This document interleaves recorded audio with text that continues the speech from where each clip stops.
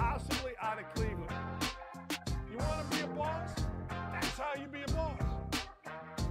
I did. I made a mistake. So I'm sitting here, and we're all just kind of minding our own business as we go through the college and professional football season. We're in the bowl season right now, and well, I'm in Florida, so it's kind of warm, and you can see that I'm red-faced because Urban Meyer and I whooped up on my brother and my nephew yesterday. We beat them and beat them and beat them and beat them. And then, ladies and gentlemen, something happened in professional football that I'm not sure we ever thought was going to happen, and that, ladies and gentlemen, is the Jacksonville Jaguars. That's right. I'm saying it. Here's the deal. Now, whether you are a Colts fan, a Jets fan, a Broncos fan, a Seahawks fan, it really doesn't matter. Okay, but here's the deal. Jacksonville, bad. Jets, Giants win a couple games, good. That's how the world goes. I looked at the beginning of the season, and my God, the Giants have won a couple games. Brian Dable has got to be the coach of the century. Oh, my God. Robert Saleh's team won a game or two. Then Zach Wilson happened, and away they went. All the while, two teams have been just slowly coming. One is Jacksonville, and one is Detroit. And you saw it last night. I'm going to go through some numbers for you. You ready? Listen to this. 19-3 was the win last night. That's a good number. 7-8 for Jacksonville is like going undefeated for other teams. That's a good number. Jacksonville's won 4 of 5. That's a good number. But wait, there's more. Jacksonville is now one game or a half game, if you will, depending on what happens coming up with the Titans and Houston. Titans lose, guess what? Jacksonville tied for first. Titans win, Jacksonville's still a game out. And if everybody can take care of their business, guess what's going to happen? The last game of the year between the Titans and the Jacksonville Jaguars is going to be a deal. Think about that. All right, Trevor Lawrence. I've been all over Trevor Lawrence. I've been thinking he's good. I've been thinking he's garbage. I don't know what the hell to think, but here's the deal. 3 games, they've won them all. 20 for 31, 229, an 86.6 quarterback rating last night. Sloppy game. We all know it, but let's go backwards. Trevor Lawrence, 27 for 42, 318 yards, 4 touchdowns, an interception, and 109 rating against Dallas. Let's go back even farther, shall we? 30 of 42, 368 yards, 3 touchdowns, no interceptions, 121.8 passer rating. You tell me. So here's my big take of the day. The NFL's a long freaking season. The NFL's a long season, and I will also tell you, don't buy into the hype of everything New York. Honest to God. It's a long season. I heard nothing about Jacksonville. I heard nothing about Detroit. All I heard was New York this, New York that, Brian Dable this, Robert Saleh that. Hey, ladies and gentlemen, it's why I say all the time, you got to let this stuff play out. Now, does that mean Jacksonville's in the playoff? Of course not. If I were betting, I would bet they would, because here's some more information for you. Listen to this, Colts fans, and this will really make you sick. The Colts are now eliminated from the playoffs. 6 of 8 years. It is the worst stretch. I will get to that. And while that's happening in the AFC South, let me tell you what also is happening. Texans and the Titans is actually a big game. And the Jaguars is actually a big game. Think about that for a second. Put that in your pipe and smoke it. It's a big game. And then the biggest game of them all might be Jacksonville playing the Titans last game of the year at home. While we sit here and, again, media creation, the Indianapolis Colts, I just mentioned to you, 6 of the last 8 years, the Colts have not made the playoffs. When you went into this year, many people, once again, felt like, well, the Colts and the Titans are the two teams, and they might be. But let me give you something. The cold stinks, and it's about 10 degrees below zero. And in Indianapolis, as I get on Twitter here, I see the wrecks. I see the snow, the ice, the sleet. And I'm in Florida. So my toes are tapping. I don't know about your toes, but my toes are tapping. Get out of Indy. It's a bad football town. We got a murder rate, and it's cold as hell. It is. It's -1 in Nash Vegas, baby. -1. All right. Couple of other things. Yesterday, $100 billion is what we ultimately are sending to the Ukraine. Thomas Massey's congressman said, let's put it this way. That's more than $200 million this year from each congressional district. What could your congressman have done with your district or for your district for $200 million? How about that? Put that in your pipe and smoke it. So we got that going on. We got bad football in Indy. We got Jacksonville has good football somehow, some way. And the Houston Texans, who haven't won a game since I was in 12th grade, are apparently going to play big games down the stretch. It's a Christmas miracle. It's Festivus, ladies and gentlemen. Did you know today is Festivus? Festivus for the rest of us. That's what we're getting. Speaking of holiday spirit, there's a grumpy old sportscaster / weatherman hanging out in Iowa, Waterloo to be specific. Let's hear from this very unhappy reporter.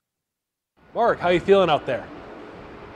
Again, the same way I felt about 8 minutes ago when you asked me that same question, right? I normally do sports. Everything is canceled here for the next couple of days. So what better time to ask the sports guy to come in about 5 hours normally earlier than he would normally wake up, go stand out in the wind and the snow and the cold and tell other people not to do the same. I didn't even realize that there was a 3:30 also in the morning until today. It's absolutely fantastic, Ryan. You know, I'm used to these evening shows that are only 30 minutes long, and generally on those shows I'm inside. So this is a really long show. Tune in for the next couple hours to watch me progressively get crankier and crankier. How do I get that Storm Chaser 7 duty? I feel like Clint got the better end of that deal. You know, that thing's heated. The outdoors currently is not heated. Well, I'll tell you what, Ryan, I've got good news and I've got bad news. The good news is that I can still feel my face right now. The bad news is I kind of wish I couldn't. Can I go back to my regular job? I'm pretty sure, Ryan, that you guys added an extra hour to this show just because somebody likes torturing me, because compared to 2.5 hours ago, it is just getting colder and colder. Live in Waterloo for the last time this morning, thankfully, I'm Mark Woodley, News 7 KWWL. Mark Woodley was not happy. See, that's how weathermen should be. Seriously. That guy is giving you a dose of what should happen with Storm Tracker 6 or whoever, Jim Cantore. You think Jim Cantore really wants to be out there? He might really want to be out there.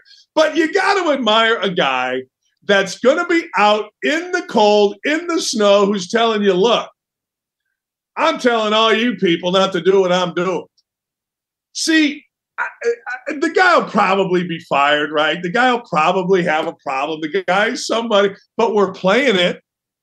I mean, it's going to go. It's already viral. The dude's going to get millions of views. Somebody somewhere is going to understand what Waterloo weather is like better than if some, young person right out of meteorology school or right out of Indiana just said, hey, look, it's cold and raining outside. This dude gave you what's real. He's bundled up. He's a sports guy, so he's used to saying, well, the Iowa Hawkeyes fell to the Ohio State Buckeyes 17-3 as Kirk Ferentz's crew couldn't get it going offensively, and C.J. Stroud came out on fire and then settled in for a nice victory for the Ohio State Buckeyes. That's what he's used to doing. He's not used to going, hey, don't do what I'm doing. It's cold out here. It's freezing. Don't do it.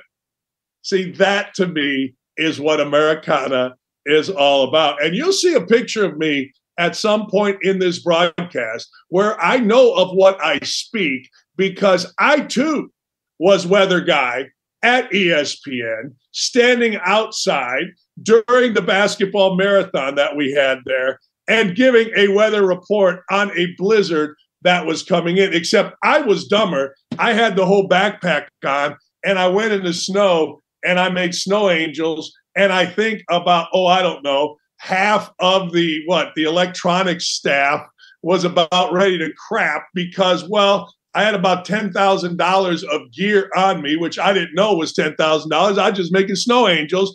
And they said I was lucky I didn't get electrocuted. So there you go. Mark Woodley, you freaking stud you. But man, oh man, oh man. Be careful out there. The weather is horrific. It's not horrific here, although there was a storm last night.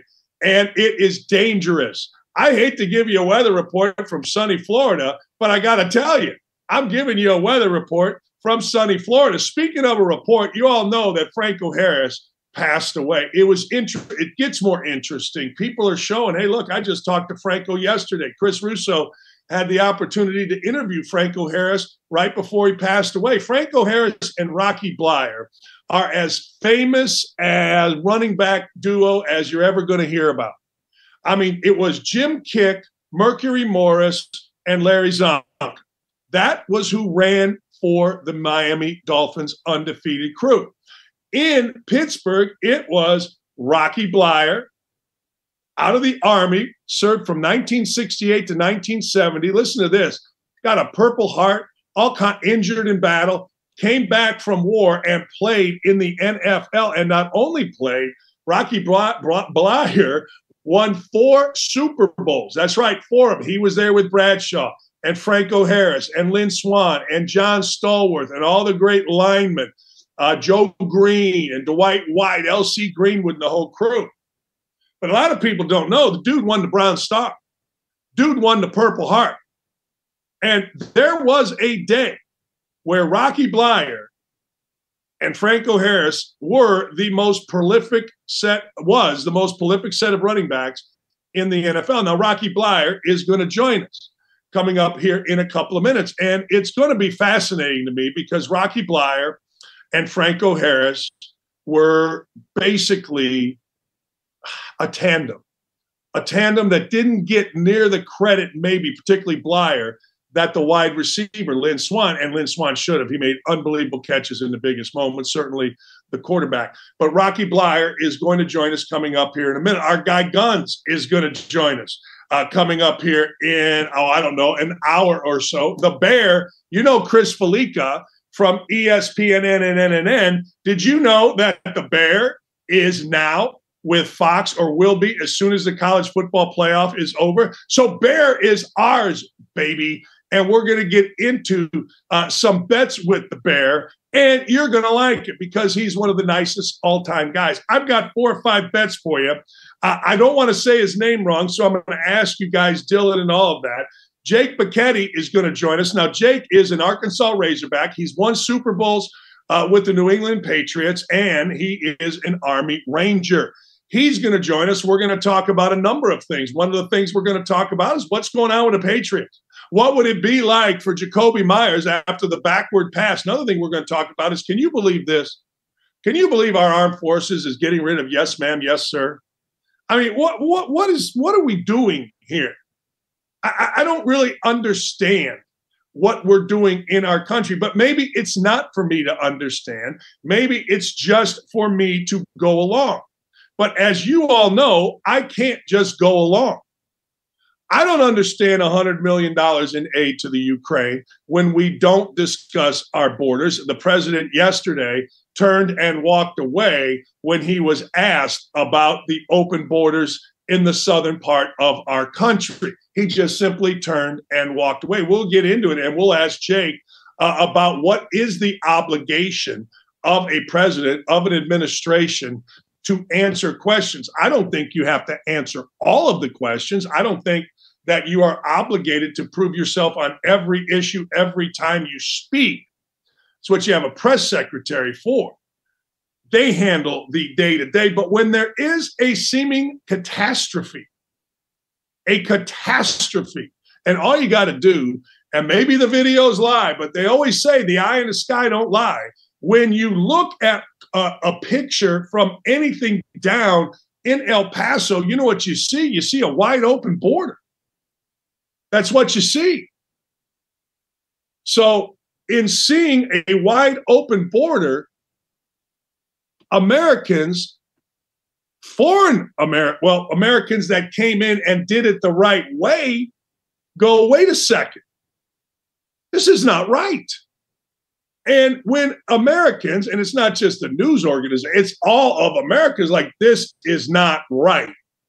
You should, at least in my opinion, as the leader of our country that seems to be giving away our money like it's his job, man, at some point, you got to say, all right, this is what I'm doing with the border.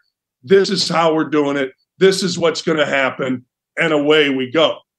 That's just, that to me is just common sense. And if it isn't common sense to you, then, hey, look, we just have a difference of opinion. But were I to be the president, I would answer a question. Yes, the border is not open. Here's what it truly is, blah, blah, blah, blah, blah, blah, instead of turning and walking away. We're waiting on Rocky Bleier. That doesn't mean I can't give you headlines from yesterday. I'll give you some. Let's go back on the farm, shall we? Can we go back on the farm? You know where the farm is? Stanford. They call it on the farm because that's what it is. It's a school on a farm. They call it the farm. Let's go through what Stanford is doing, okay? Stanford is putting out handbooks that to prohibit harmful language, like the word American. It's harmful because, according to Stanford, it insinuates that America, us, United States of America, is better than the rest of the Americas, Central and South. That's harmful, according to Stanford. They feel that to be bad. Okay. Grandfather. Grandfather is racist to black voters. Walk-in is ableist. White paper is racist. Hey, let me ask you, what would we call this? I don't know. Looks like a white piece of paper to me. But hell, I'm dumb. This ain't a white piece of paper. This is a color neutral piece. I don't know. But I got to tell you, it's insanity. It's complete insanity. White paper, ableist. All right. Okay. America puts us on a pedestal. We should be on a pedestal. About time we got on a pedestal. Grandfather, racist to black voters. All right. Okay. Let me ask you a question. Do you think you would send your kid to Stanford?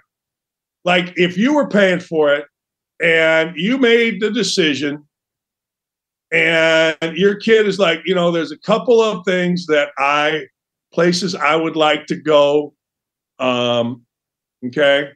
Stanford also says, you guys. Company that I worked for, Radio One, said you guys was bad. You're supposed to say folks. Yeah. You're supposed to say folks. And it does it here too. You guys showed up in a list of gender-based, because that's so offensive to have any reference to anything. They suggest folks or people or everyone. The issue, you guys, is that it lumps a group of people using masculine language and or into gender binary groups, which don't include everyone. All right. U.S. citizen is preferred. Okay. Other terms, Karen, white paper, straight, submit, abusive relationship, prisoner, crazy, victim, walk-in, and grandfather. Okay. I don't know what to tell you. I was born in America. I live in America. I'm an American. Can we say beating a dead horse? I don't know. Deion Sanders. I love Deion Sanders. Deion Sanders is allowed to be old school because it just works. Deion Sanders can say and do things that others can't because, frankly, it just works. I don't think it has anything to do with being a black coach, a white coach. I don't think, you know what I think? I think for Deion Sanders, his intellect just works. The common sense, the matter of fact. So Deion Sanders, there's a guy named Bomani Jones. Bomani Jones is, in order, the worst radio host in the history, you can look it up, of ESPN, the worst blogger in the history of ESPN, had the lowest rated television show in the history of ESPN, and somehow just got an extension from, guess what? ESPN. Bomani Jones said that Deion Sanders sold a dream to Jackson State kids and then walked out on that dream. Deion Sanders said this. What did I sell? He was telling Shannon Sharp. Sharp said, well, Deion Sanders never said how long he was going to be. Well, what was the dream? The dream is that I wanted equality. The dream is that I wanted these kids to get the notoriety and get to the NFL. We did that. The dream is that we wanted better facilities, and we're overlooked and underfunded. And I obviously established that. The dream is that I believe that we could win. I believe that we could graduate at a certain rate. I believe we could treat these kids and raise them to be young men. That was the dream. Why did you stop dreaming, Bomani? I ain't. The dream continues. It's a good answer. It's a really good answer. If you're going to come at Deion Sanders, the one thing that I would say is you better come at him with some smart stuff. Because Deion, not only the way he says it, the passion with which he goes about it, but the words he uses is brilliant. Absolutely brilliant. You may not like him. Hey, if you go to Colorado State or you go to Kansas or you go to Utah, you're not going to like him. You shouldn't like him. Why would you like him? Well, I like the coach at Purdue, but I didn't like him when I was coaching at Indiana. I like him now. So, yeah, but if you're going to come at Deion Sanders and you're going to come with nonsense, you're going to come weak, you better be ready for a rebuttal. And I like it.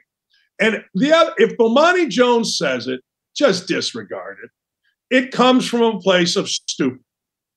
And anytime something comes from a place of stupid, you know what? You just discard.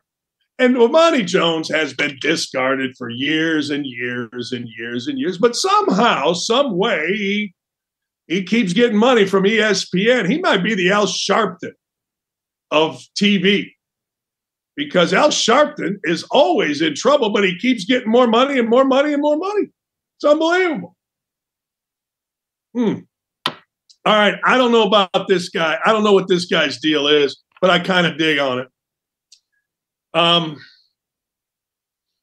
Patriots owner Robert Kraft invited a fan to this weekend's game. Jerry Edmond, at his first game, kept his composure while a crazy, obnoxious, aggressive Raider fan got in his face. It's really amazing. A crazy biggin who looks like the epitome of Karen. Look at her.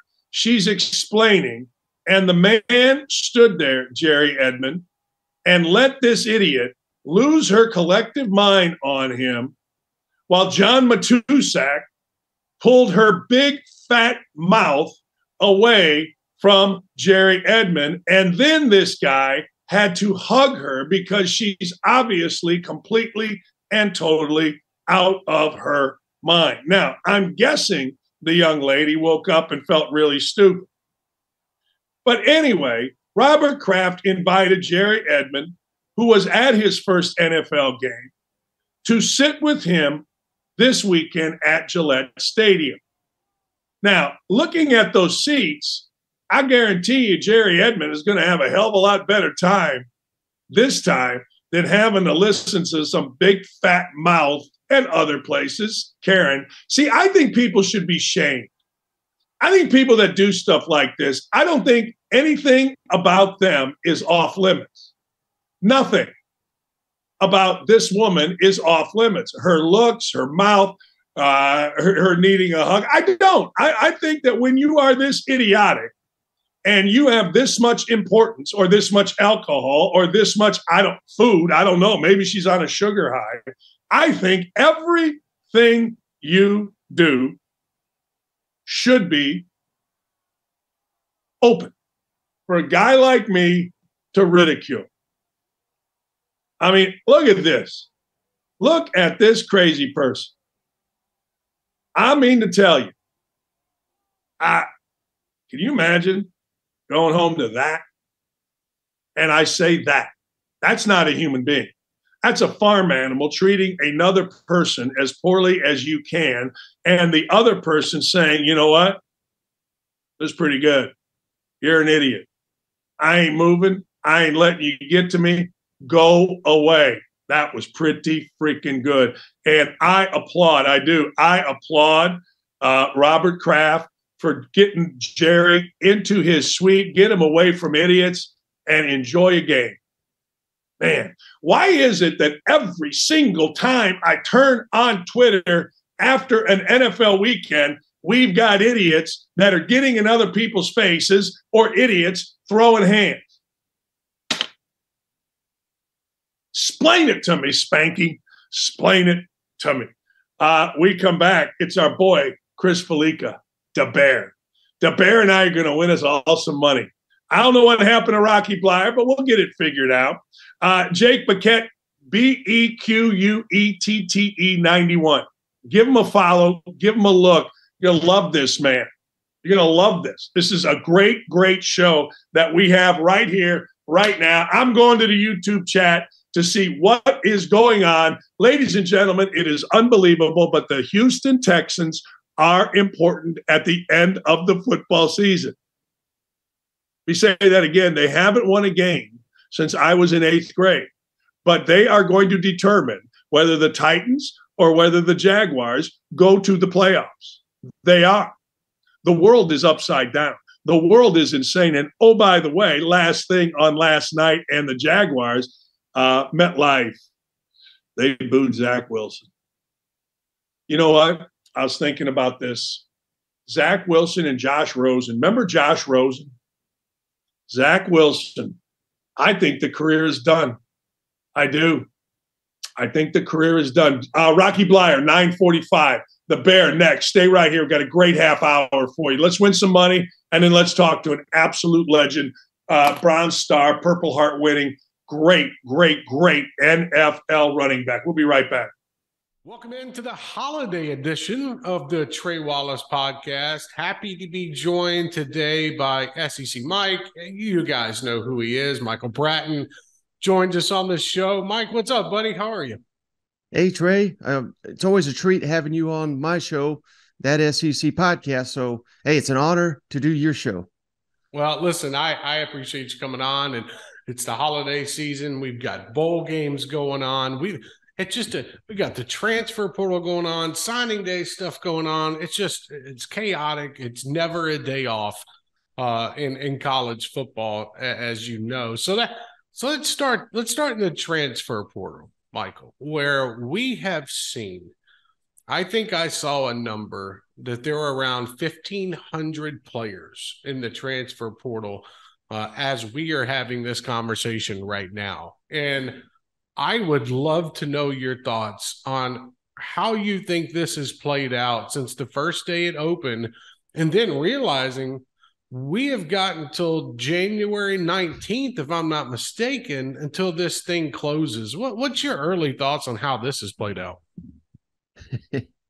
Well, I mean, it's nothing short of amazing, to be honest with you, Trey. I keep track of all the players from the SEC that have jumped into the portal, and A&M's got over 20.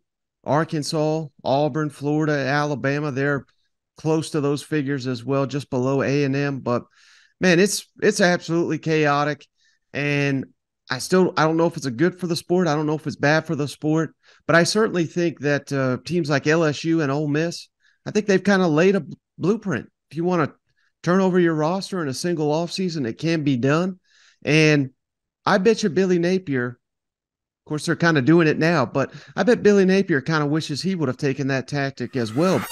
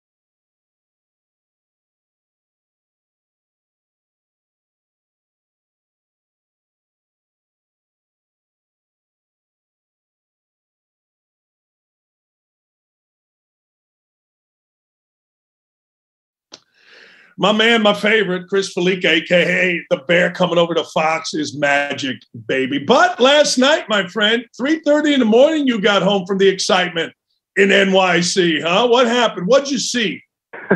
What did I see? I saw a really bad quarterback situation on one side of the field with a team that had a defense that was trying to keep their team in the game, at least as the perspective of a Jets fan.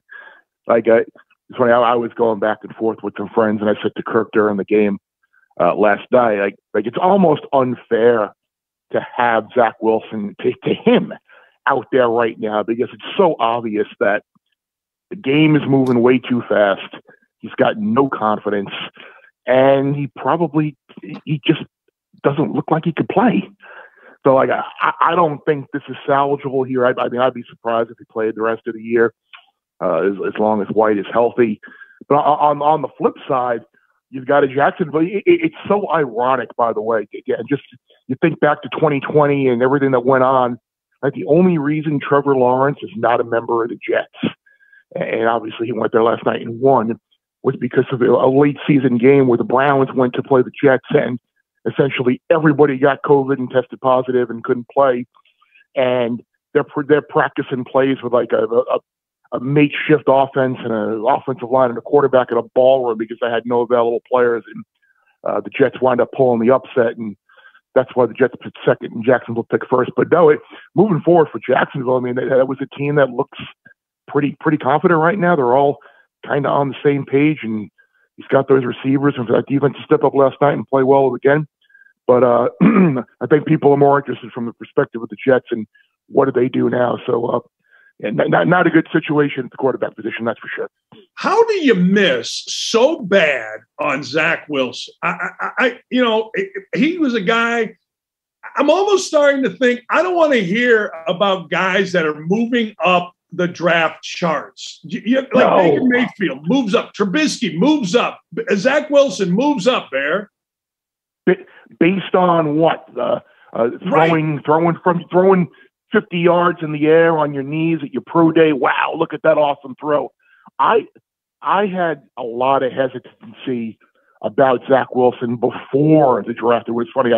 I found a link last night. I was sitting there at halftime and going through some old tweets and stuff, and saw some stuff that I had pre and Joe Ostrowski had written a column from an interview that I had done about me having concerns, and it was there for people to see. It was as obvious as day that you had a guy who in 2019, I think he had nine touchdowns and 8 interceptions or something like that. And then in 2020, when everything hit the fan and the season it was decided we're going to play, and schedules were getting made up on the fly.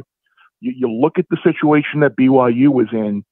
They had a horrible conference against a bunch of group of 5 teams that weren't like, are we going to play? Are we not going to play? That game against Coastal Carolina that was scheduled like 3 days beforehand.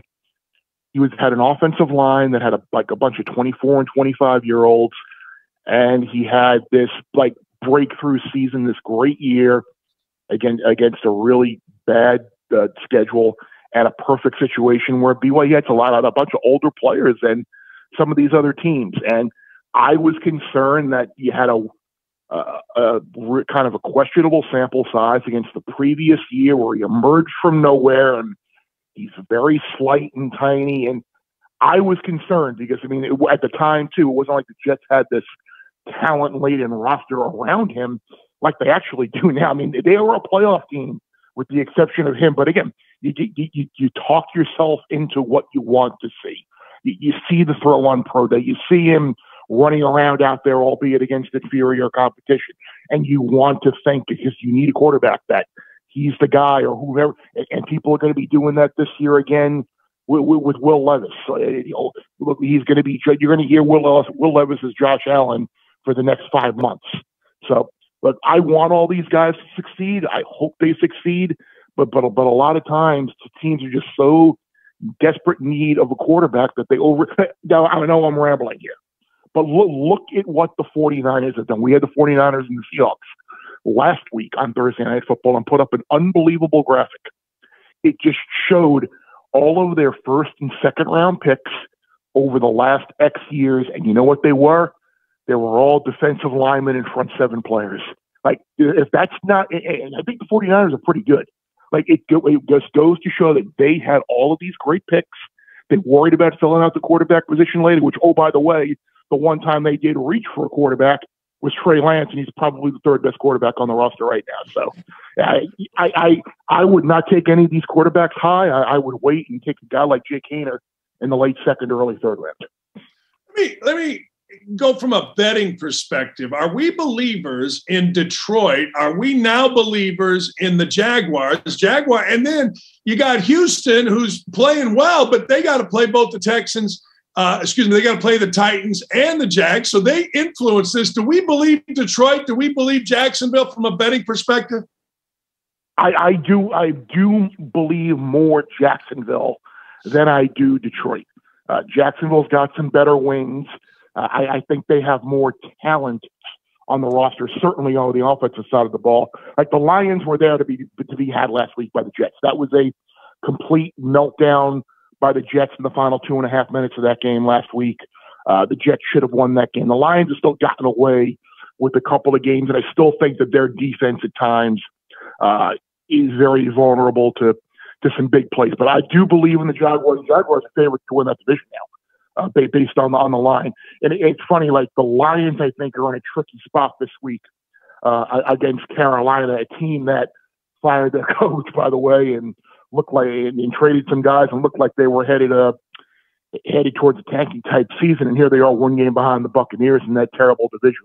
But that's a tricky game, I think, on Sunday for Detroit. So of those two things, I think the Jaguars are less fugazi than the Lions are. Yeah, if you were had a vote, maybe you do have a vote for Coach of the Year in the NFL. Is Sirianni the guy? Is Campbell the guy? Is now Peterson the guy? I mean, it's pretty good coaching jobs been done around here. It is, and it's funny. I was talking with a bunch of buddies that Gil Alexander from VSiN and some other guys on a text chain about this as well. It's so hit or miss with how you perceive the award. Like, right. If the Eagles go 15-2, you just kind of have to give it to Sirianni because he had that record. But you've got a bunch of talent. If I had a vote, which I don't, I would vote Brian Dable. Like, that is not a team full of a bunch of talent that the Giants have. I mean, you got a quarterback in Daniel Jones that you aren't even sure if you're keeping moving forward. They're 8-5-1, and they're going to make the playoffs with not a whole lot going on. And the fact that they've made an incredible improvement from last year, the improvement this year, like maybe I look at things too practically, and maybe that's my fault and my downfall. Like, how is he 8-5-1 going to be in the playoffs? He's 30-1 or 25-1 to win Coach of the Year. And then you got Dan Campbell with the Lions, who are a more talented team, and they're 7-7. And the Giants had the head-to-head win, I'm pretty sure. And the Lions may not make the playoffs. And Dan Campbell's like 2-1. Like, I just don't get how some of these odds are coming into play. So if I had a vote, I would actually vote Brian Dable, who probably has no shot. Well, I also got to tell you, mentioned Daniel Jones. That's another dude that all of a sudden started moving up the draft charts, right? All of a sudden, that dude, yep. You know, it is fascinating. And you mentioned Will Levis. I'm watching now. Look, I don't know nothing, but I know that I'm not selling my soul if I'm the Colts to find Will Levis at the top of a draft and make him my focal point. I'm not doing that with that guy. He seems like another guy. When he was at Penn State, again, this was earlier in his career, so he hadn't fully played and developed yet. But he was just viewed as kind of a guy who was going to come in and really couldn't throw, and it was a change of pace, and he was going to run and be hard to bring down and kind of be that change of pace, bolt of energy type guy to bring in. But look, they had a terrible offensive line this year. Really bad offensive line. He played hurt for a good part of the year. They lost a lot of their weapons from last year as well. So he was kind of playing. He was kind of behind the eight ball to start this year. Look, I love him. He's a great kid, and I love Mark Stoops. It would be great for their program to see Will Levis go number 1 or number 2 overall in the draft. And I hope whoever takes him does well there. But I have immense. And I have immense concerns about taking any of these guys, whether it's Bryce Young, Will Levis, C.J. Stroud, Anthony Richardson, as high as people are talking about them going.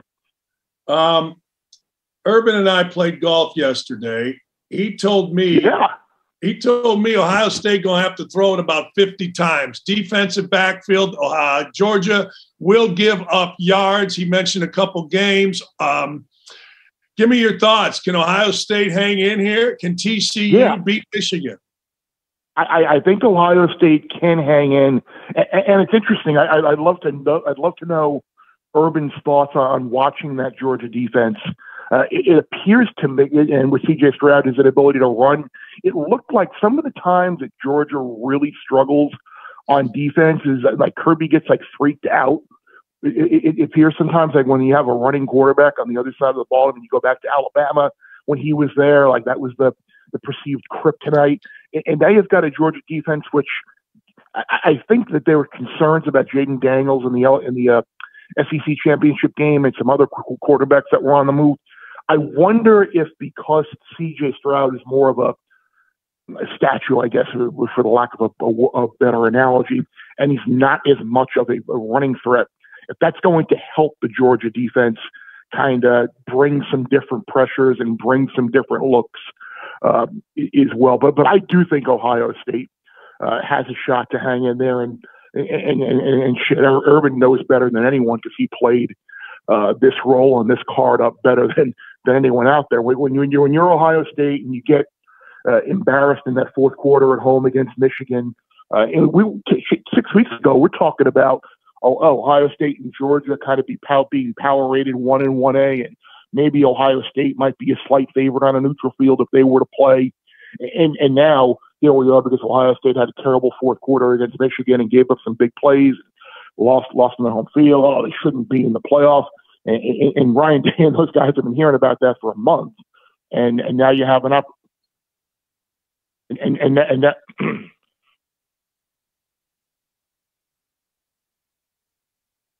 And now you've got an opportunity to go out there and do something about it. That's a very motivationally driving situations. I think Ohio State does have a shot. He felt like the interior of Georgia's defense is incredible. Pass rush, not so much. Secondary, vulnerable. But he also said, look, I don't know if you can win throwing the ball 50 times in a game like that. I mean, I think it's going to be fascinating. And you're right about Ryan Day. I mean, he and I were talking about the misery. He didn't have to go through it going 7-0 against Ohio State. But, it's like being the coach at Florida. He was saying about Napier, man, in that town, you can't leave your house without everybody swarming you, and you play bad in a bowl game. TCU, last thing before I let you go, TCU feels like one of those NCAA Cinderellas that just ain't going to get beat. That's good enough, like Butler back in the day. Yeah, they're Cinderella, but they're also really, really good. Your vibe on TCU, Michigan? That's a perfect analogy because they are that's the team that they are. They're the guys. They're the team with not a lot of super high draft picks, not a lot of one and dones. They've got 4 senior starters and a junior starter who have been playing 75, 80 games together, and they know everyone's position on the field and know their role and know where guys are going to be, and they gel and they come together. And you got a quarterback that you believe in Max Duggan, and you have an ability. You know that when it gets down to the end of the game, you're going to make a play and win. I mean, that's exactly what they are. I think that they can hang in.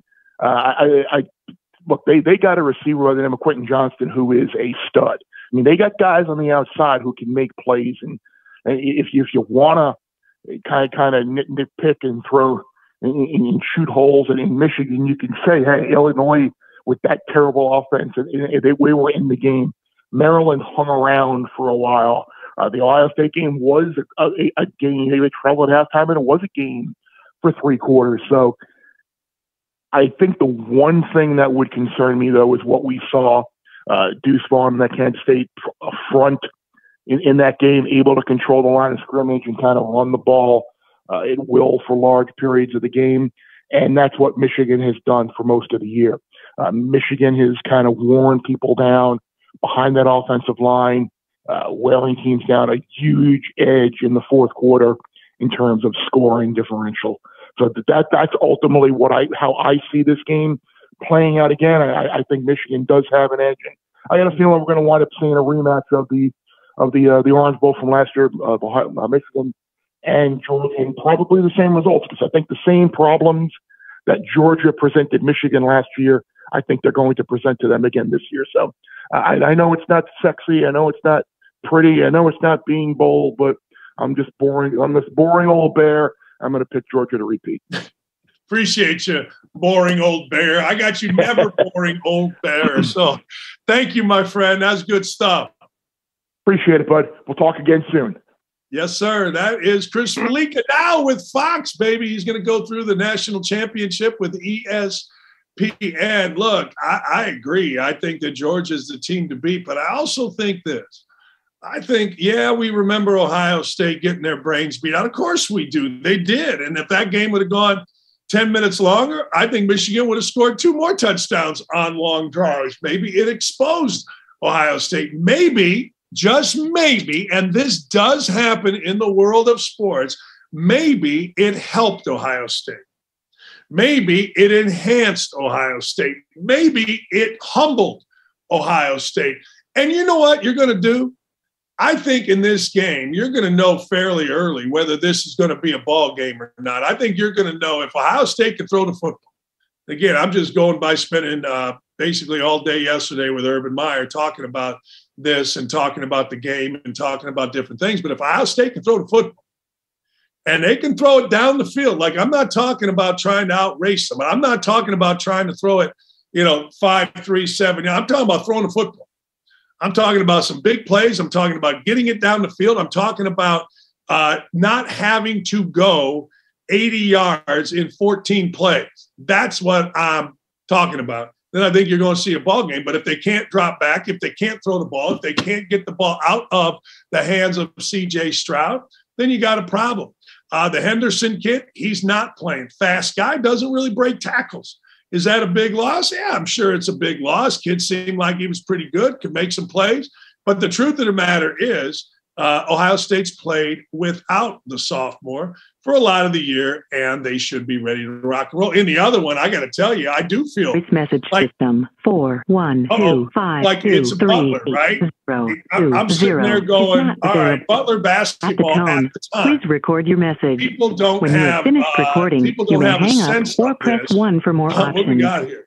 But anyway, they may not have a sense of this, but Butler, when they went to 2 national championship games, they had a first-round pick. They had a lottery pick in Gordon Hayward. And then when Gordon Hayward left, they still went to the national championship game and had a second-round pick named Shelvin Mack. And intertwined was a kid named Matt Howard, who everybody in the state of Indiana thought was one of, if not the best player in the state of Indiana. So what you're seeing is the little engine that could, right, with some big old motors on it. That's what Butler was, and that's what I see out of this TCU team led by Max Duggan. Max Duggan, are you kidding me? That dude looks like he could play anywhere in the country. I don't know if he's a prospect. I don't know that he's not a prospect. But what I do know is this. When I watch him play, I see a guy that is talented enough, throws it well enough, runs it well enough, leads it better than any, and at the end of the day, you know what he does? He inspires everybody else on his football team. Now, I got to tell you, when I look at that, I go, well, that's pretty good. That's what you should do. Is it not? Like, if you're the quarterback, you got to go, hey, man, look, here's the deal. This is what we're going to run. This is how we're going to run it. Is what you're going to do, you're going to do, and you're going to do. Let's go. And you don't explain yourself. You just do it. That's just what quarterbacks do. They're just like, all right, this is what we're going to do. And that's what I see out of this kid. And I got to tell you something else. This kid's no joke. This kid don't mess around. This kid will try to win it for you. And I think Sonny Dykes, it didn't come back to haunt them relative to getting into the playoffs, but it came back to haunt them relative to winning their conference title. Not getting him to football is idiotic.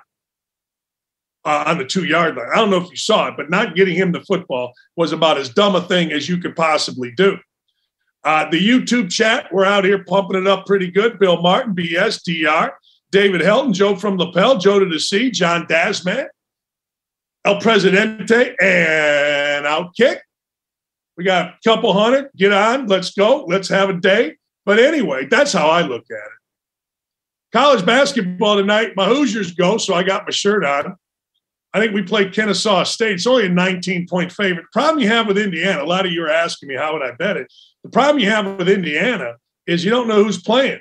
Like every other day, someone's in a booth.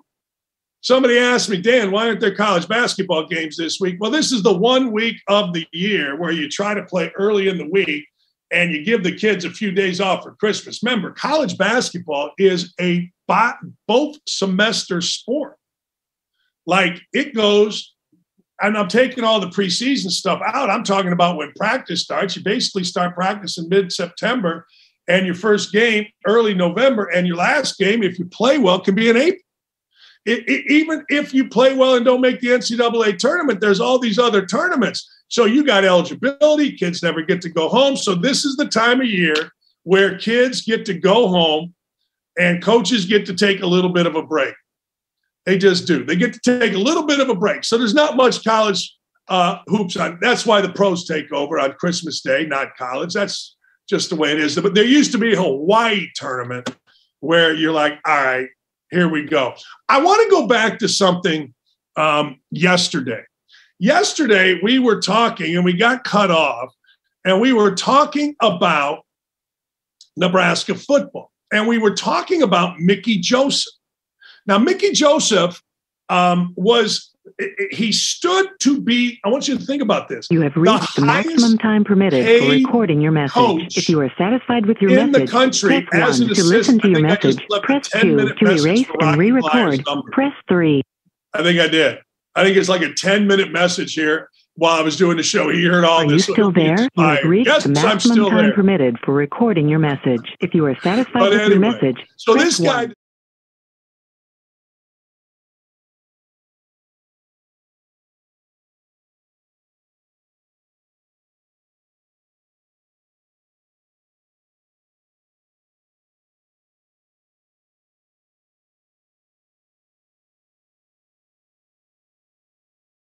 Yeah, I think because things, transitioned from that regime side to that fundamentalist side. So we also had to change some of our tactics and our procedures and everything else and how we did things to cope with these guys, because they were coming up with some ingenious ways of doing things along the line as well, with some of the IEDs, some of the, the booby trapping the houses, things like that, using the cell phones to call to detonate everything.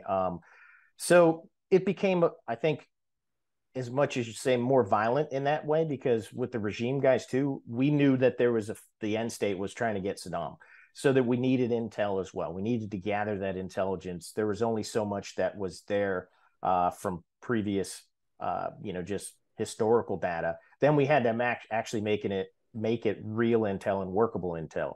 But with the fundamentalists, if you gave them a chance to vote, and we'd say vote based off, okay, does this guy want to is he going to go along with the capture, or is he wanting to fight? And then let's see who wins. They would rather fight than do anything. There was, so many times guys would detonate suicide vests, because it's like, well, they're not going to take me, clack themselves off, thinking they're killing, other folks around them. But, they just, I don't know, they just were different folks. And it was like we had to get more violent in a way, because again, we were going after intel and doing things, and our procedures and everything on the battlefield just had to kind of adjust, just like they were doing.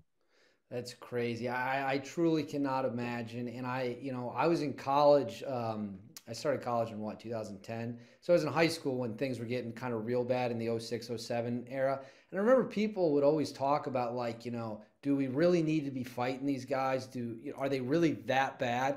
I'm like, this Zarqawi guy's literally chopping people's heads off, right? And don't think it stops there. Like, if this guy could, he'd chop all of our heads off too.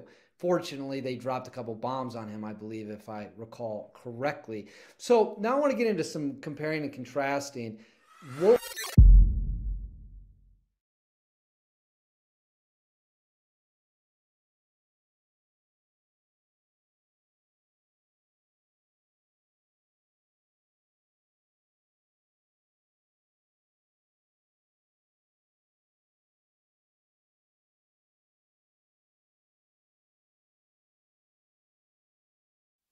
Oh, baby, the great Rocky Bleier. You got to understand something, people. Rocky Bleier and Franco Harris were the preeminent running backs in the NFL. You had Mercury Morris, Jim Kick, Larry Zonka, then Walter Payton came in a little bit later, but Rocky Bleier and Franco Harris. Rocky Bleier won a Bronze Star, Purple Heart, and then came out of Vietnam and was a great NFL player. You lost your friend Franco Harris, and I'm very, very sorry about that, Rocky. Your thoughts on the passing of Franco Harris? Well, obviously it's been a shock to all of us. Obviously, we miss him, but it's really, it's an unfortunate situation with everything that was taking place. Franco was on the pedestal. I mean, here was a weekend of festivities in Franco's honor, immaculate reception, 100th or the best play in 100 years in the National Football League, 50th anniversary of that immaculate reception, things that turned around, and just to have him pass in the evening, it was like a shock to all of us. I had talked to him that day. Earlier in the morning, we were talking about all the festivities and some that I was going to be able to make and not make, and I just wanted to apologize him beforehand. And he was, we were laughing and talking about it. He said, "Don't worry, but it's all about a team effort." He said, "It's all about a team effort." He said, "Your health is more important than anything else." And so, we'll see you whenever we can, and blah, blah, blah. We would have went on thereafter. And then to be able to get that call early in the morning, right after midnight, by his son, to say that Franco had passed, and it was unreal. I mean, what do you mean he passed? And what caused it, or what it was? Those questions we don't know as of yet, and so nothing has been released. But in his eulogy, as we reflect back on the impact that he had on all of us at different periods of time, because now we get a chance to be able to do that. And I've talked about to him, the impact that he had on me, and just the way he approached the game, and that Franco, that Franco was a part of a team, you know, and the things that he did, just the things that he did, and what we were taught, it was just becomes natural to him. Now, one of the things, and I just say this, is I can remember he came in rookie year. So rookie year, he's our number one pick out of Penn State. I don't know much about Franco at that time. I'm just kind of trying to make the team myself. And so he comes in. He's late 2 weeks before the All-Star game that we had at that time, and so so he comes now into camp, and we all take a look at him, and so everything that I was ever taught was, hey, if you're going to run the ball, coach, you're going to run the ball, you run the ball, you hit the hole, you hit the 2 hole, you hit the 4 hole, you hit the 3 hole, 5 hole, and don't give anybody any options, and you hit it quickly, and so Franco now comes in, and he comes up to the line, and he kind of dances around a little bit, and then he runs over here.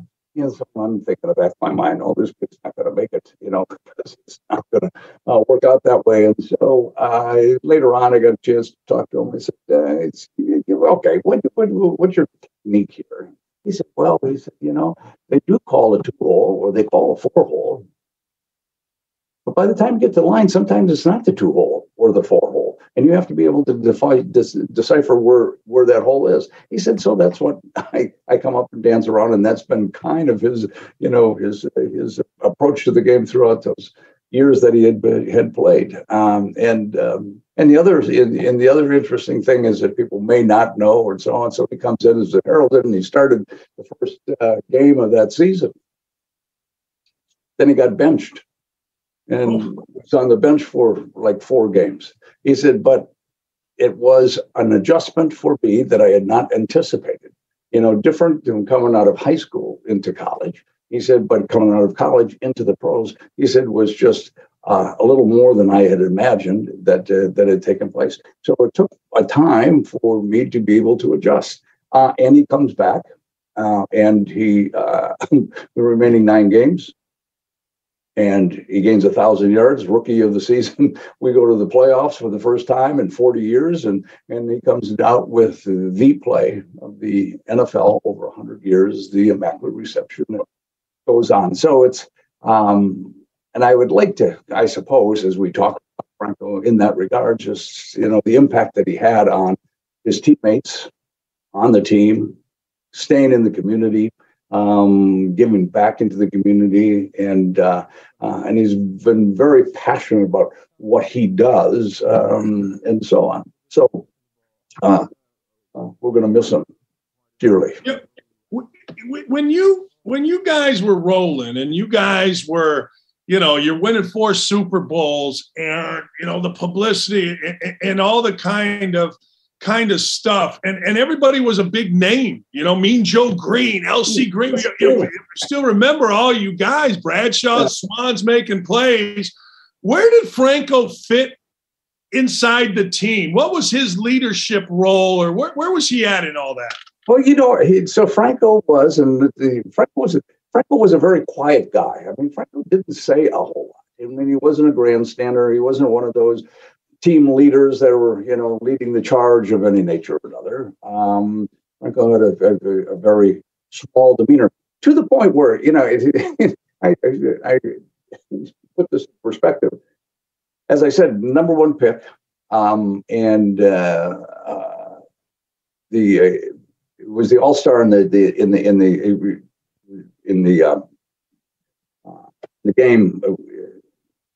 In the All-Star game, I should say, prior to the season. So he was, and because of that, he got a car. Anyway, so he tells a story, which is kind of interesting. He said, I come here to Pittsburgh, and the first question that the kids around the neighborhood asked me, he said, well, what kind of car do you drive? And he goes, what? He said, well, what kind of car? What are you driving, a Cadillac, or, you driving a Lincoln, or whatever it is? And in his mind, he said, all of a sudden for me, he said, the association of plane and to these kids was, what kind of car? So Franco didn't have a car. He took the bus to practice. He would take the bus to practice, and then rely on some of us who lived in his area to take him home after practice, and who had a car. Anyway, so it just got to kind of put that in perspective as, here is a kind of the number one cool guy, and you'd be trying. And I told them, I said, what kind of car do you drive? A Cadillac? No, maybe a Porsche. Yes, but Franco was it was just kind of like down to earth in that regard, about how he approached life and the impact that he had on different people.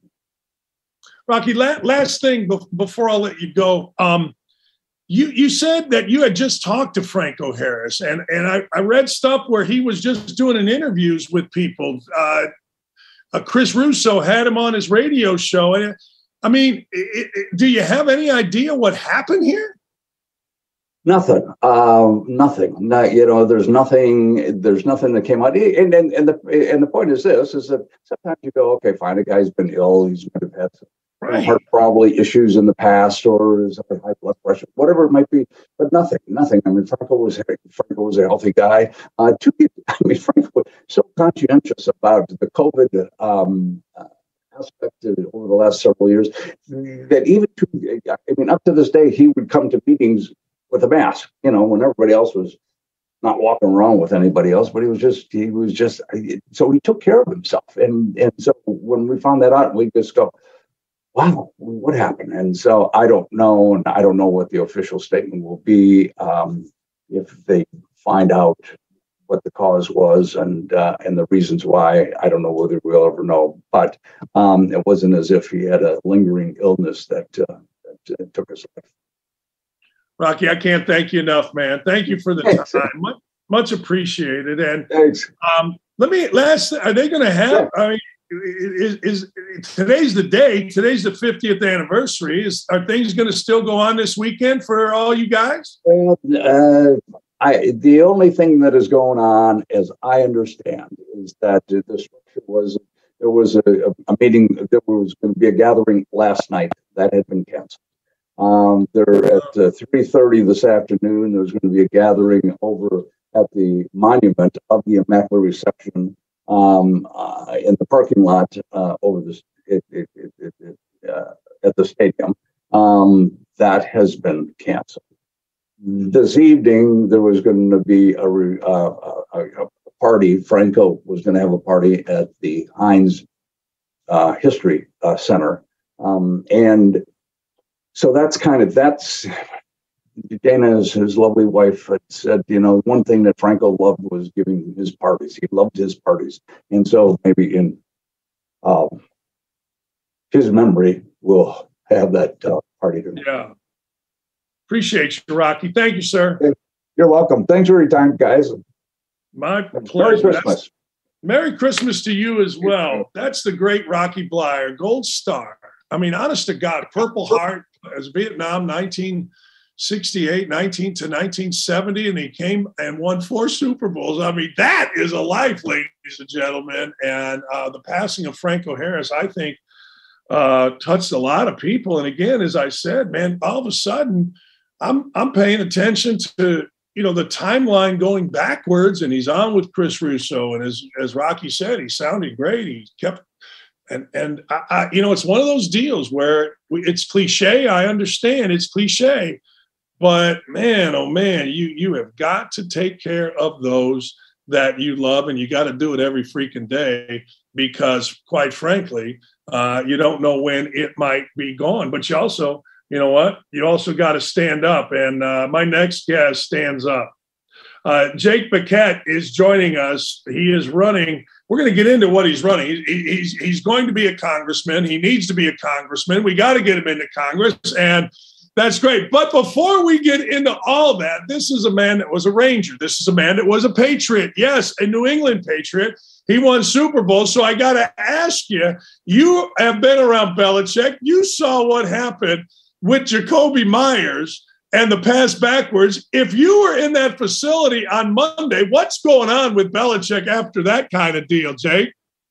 Well, I'd be scared for my life if I was involved with that play at all. That was the first reaction that I had when I saw that play was that was the most un-Belichickian, un-Patriot play that I've ever seen. One thing that Bill used to do in the off season and even throughout the actual season.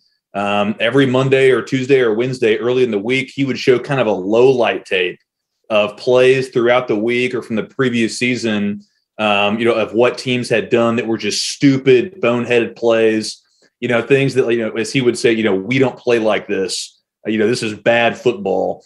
And I mean, this was like the ultimate low light play of the season, probably of Belichick's entire coaching career. Hard to believe that happened, but I'd be scared for my life if I was a Patriot player this week. And I mean, there's a big difference between you saying you're scared for your life. Hell, you're an Army Ranger, or a normal person being scared for their life. So that really sums up the impact of Belichick. Let me go this route with you. I had the opportunity 100 years ago. I played coach with Bob Knight and Belichick and Parcells. Used to come visit, and I was a young coach. Belichick was a young coach, and we're just sitting there. When you went and you got drafted, you went played for him. Was there an aura about him? Was there a feeling of expectation that even though it maybe didn't have to be said, you just knew by walking into the building? Absolutely. And, along with a couple of those names you mentioned, Bobby Knight and Bill Parcells, I think Coach Belichick has always been, legendary for his ability to, get people, to come from different backgrounds with different personal goals, to be able to sacrifice, and become part of a team and just, have everyone marching to the beat of the same drum, and be willing to work hard and do things that not every other team around the league is willing to do, and work. We had veterans come in. I loved it. I used to love to see other veterans come in every offseason and particularly during training camp. And every single one of them, guys who had been around for 10, 11 years, even Hall of Fame caliber players, who would just be asking guys in the locker room, is this for real? Do we practice this hard every single day? I mean, do we watch this much? Like they couldn't believe it, because Belichick was able to cultivate a team culture. And obviously Tom Brady and a lot of the team leaders had a lot to do with that as well. But he was able to cultivate this team culture where, guys were just able to put those blinders on and do things that other teams around the league were not able to do. And I think that's part of the reason why they were able to have that dynasty and win so many Super Bowls. And I was just so blessed to be a small part of that for 4 years. Jake, when you got done playing, you went into the Army. You became a Ranger. You became a hero. What was your thought process, and what made you go join the Army after an NFL career? Well, first of all, my service was nothing compared to true heroes like Rocky Bleier. I mean, I'm so glad that I got to see the end of that segment. He is a great American, Purple Heart, was wounded in Vietnam. But I always wanted to serve. I don't come from a military family or anything, but we had some people there with the Patriots organization, an ex-Navy SEAL, and Belichick always had military veterans, former admirals and generals come and speak to the team, and I was truly inspired by that, and I wanted military service to be a part of my story, and I wanted to play ball for as long as I could. But when that playing time came to an end, I decided to join the Army and go through Ranger School and deploy to Iraq and, be in the infantry and, be a part of an amazing unit like the 101st Airborne Division. And that was truly that was the honor of my life. And, I was very blessed to be able to play college football at the University of Arkansas, be a part of some great teams. I was a small part of a great Super Bowl championship team in New England, but, truly it was the best thing to be a part of, the ultimate team, which is an infantry unit, be a part of that Ranger legacy, and be able to serve my country.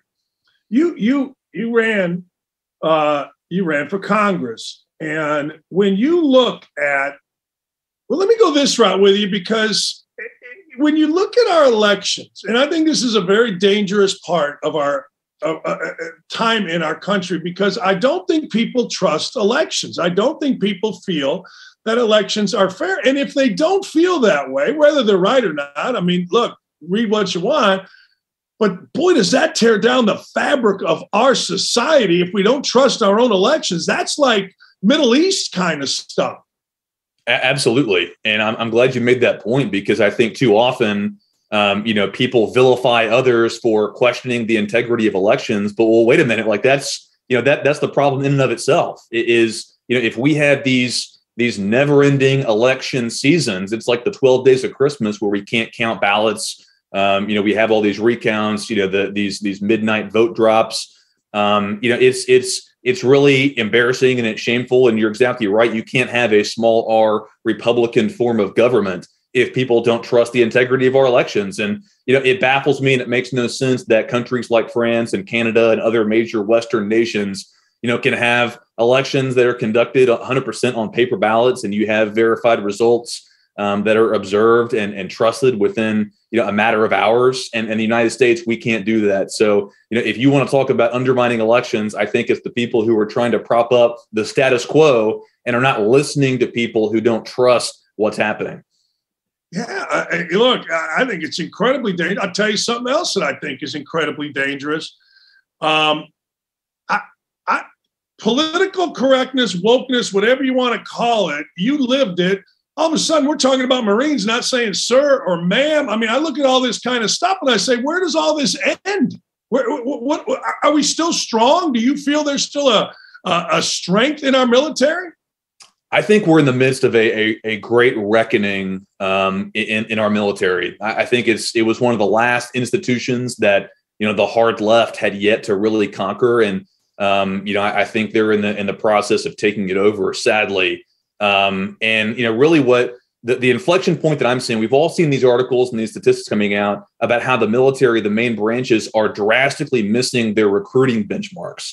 And I say we're in the midst of this reckoning because, I think all of us kind of understand instinctively that a disproportionately high number of people who serve in combat arms in these frontline, infantry and special ops type units, these are people from heartland America. These are, people who come from places like where I'm from, Arkansas, people who have been vilified by this current administration, called MAGA Americans. Those are the people who are putting their lives on the line to a disproportionately high percentage in these military units. And so if that group, if they let go of the rope, if they say, hey, military service is not for me, I don't want to be a part of this woke nonsense, then who's going to be left to defend our country? Who's going to be left to, put themselves on the line, to preserve our position as the global hegemon, the superpower? So I think that reckoning, you're right, it's incredibly dangerous. And, we're in the middle of this sea change.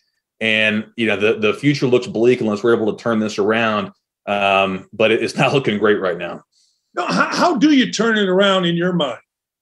The military, we don't have a funding problem. You hear people talk about, $800 billion of appropriations. We have a leadership problem. It starts with the commander in chief. Obviously, I'm a Republican. I'm a very, very conservative person. That I ran for Congress on that kind of a message. We've got to have the right leaders in place. I'm a student of history. And I'm sure, Rocky Bleier would agree that the type of man who once led our military, that person doesn't have a chance to reach that upper echelon of leadership in the current system. I mean, could you even imagine someone like a Douglas MacArthur leading our military now, or a George Patton? It's unthinkable. Those types of personalities either get snuffed out at the captain or major, kind of the middle ranks level, or that person doesn't even get into the military into the first place. So, we've got to put the kind of leaders in place who are willing to cultivate that kind of greatness that can rise, preserve and protect and promote those types of personalities. Because everything, like whether it's in sports with Belichick or the military, it's no different. It starts at the top. If you don't have the right leaders in place, then your organization has almost zero chance to succeed. So, I think it's all about leadership. It's not about funding. It's not about appropriations. It's not about how many ships we have in our Navy. You hear a lot of wonky people talk about that. That to me, that's really missing the entire point. We've got a leadership problem, not a funding problem. Man, it's interesting. I just started a book called 5 Presidents, and it's about a Secret Service agent's, basically his life story, his time with 5 presidents. And again, I just started. I'm probably 30, 40 pages in, whatever. And it's fascinating. He's talking about, Dwight Eisenhower, who was, the commander of everything. He was the guy. And the respect that Eisenhower's position into becoming the president afforded not only him, but all across the world. When he traveled, they talk about traveling somewhere and 20, 30, 50,000 people come out for a parade for the president of the United States. And the point was kind of, yes, it's for the president of the United States, but Eisenhower was also the supreme commander and a very respected commander. And I'm reading this going, our current president doesn't know which way to get off a damn stage. And he's sniffing little kids. Like, what are we doing here? Yeah, I mean, contrast, that scene that Eisenhower described, with the welcome that Joe Biden got in Saudi Arabia, especially compared to the welcome that, Chairman Xi received, the Chinese premier received in Saudi Arabia. I mean, the Saudis essentially like they sent Joe Biden an Uber. And, when he showed up at the palace, they just kind of gave him a fist bump and said, hey, glad you could make it. And then when the Chinese, dictator arrived, they had military parades. They brought out the full welcome wagon. It was kind of more of that reception that Dwight Eisenhower described. And I think that really, without saying it out loud, it really kind of, shows everyone who has eyes to see and ears to hear, the true ascendant power globally and really kind of where, our enemies and even our allies see the position of America falling to. So you're exactly right. It's all about leadership. We've got to have people who, who understand, what the dignity of that office means and the kind of power and prestige that we have to project internationally. Previous presidents, obviously, a president like Eisenhower, who was as you mentioned, the supreme allied commander, he understood that power and prestige. But obviously the current commander in chief either doesn't understand it or he's just not, cognizant enough to project that kind of power globally. I think you have to, not you, but we have to think like lunatics to not be considered a bigot, to not be considered a racist, misogynist, whatever it is. It's almost like your thinking has to turn to that of utter stupidity and common sense out the window, or else you're going to be bigoted. Like the simple idea. I talked about this story the other day of some guy that's a rapist saying, well, I feel like a woman sometimes, so they moved him to a woman's prison, is just like, and if you go against it, when did this start? Like, when did these words, like, you can't call yourself an American at Stanford. You can't say the word, hey, you guys come here. It's got to be folks. When did words become the most important thing? What are we doing here? Well, if you study history and you study, how the march of communism works when it infiltrates a society, this thing has happened in the past. And, for me, what I've seen throughout this nonsense, the most powerful currency in politics is loyalty. And if you think about it, it really, saying the truth, saying the sky is blue, really doesn't prove your loyalty to anyone. But nonsense, looking at the sky and saying the sky is green, that shows that you are someone who can be loyal because you're willing to say utter nonsense with a straight face in public. So right now we're in this death spiral of these displays of loyalty. And it gets more and more absurd because in order to prove loyalty, to the powers that be, to the hard left, you have to say more absurd things in public with a straight face to prove your loyalty. So, I had these conversations all the time. People are just like, did you see the latest insane thing? But to me, that makes sense in the context of these are just simply displays of loyalty. And we're in this death spiral now. And, I don't really think it stops because, the displays of loyalty are just going to get more and more absurd. You have a great tweet out at Jake BEQUETTE 91. And this is the tweet. When your rulers know that you'll allow yourselves to be injected with experimental drugs, you'll let them shut down your church and your business, and you'll gladly hand over half your income every single year. Should we be surprised when they passed corrupt bills that they don't read? Man, that that's common sense that isn't common. And just like that hit me when I read it this morning, like, what are we doing? You know? Well, you're exactly right, and it shouldn't surprise people. That you see a lot of people on the right who are and the left who are very upset about this $1.7 trillion omnibus bill. It's 4,000 pages long that no one's read. But as I pointed out in that tweet, after the experience of the past couple of years, when our government did these awful, evil, tyrannical things to us, and they really suffered no consequences. I mean, this was the first election cycle since the beginning of the direct election of U.S. senators in 1917 that every single Senate incumbent won re-election. So, there's no consequences. They're in no political danger. They're in no physical danger. I don't see any angry mobs forming outside the U.S. Capitol. The real question isn't, why are they doing this? I think the real question is, why wouldn't they do this? Yeah, look, it's like anything else. There are no consequences to evil and stupid will keep being evil and stupid. You're exactly right. And that's, I ran, I tried to primary challenge a sitting incumbent U.S. senator. I was unsuccessful. And a lot of these representatives, in Congress and in the Senate, the system has been able to fortify, their positions in power. And, look at Mitch McConnell. I always use this example of Mitch McConnell. He's the most universally despised figure in all of American politics. He has like a 7% approval rating. I mean, his approval rating is lower than like syphilis, but he's the most powerful Republican in government right now.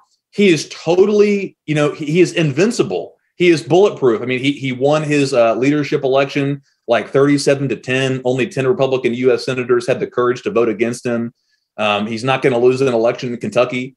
So, we're in this broken system where people are completely and totally invincible and completely immune from the consequences of their actions. So, we're going to have to, have some really tough conversations about where we go from here, because, the analogy I use, and just to close using a sports metaphor, imagine a college football coach who every 2 years, he lost 10 games a season.